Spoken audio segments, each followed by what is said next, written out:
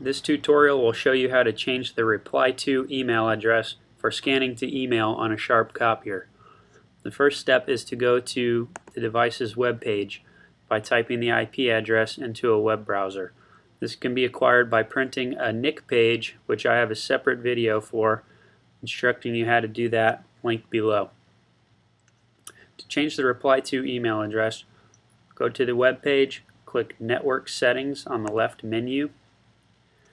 You'll have to log in at this point. The default password is admin, A-D-M-I-N.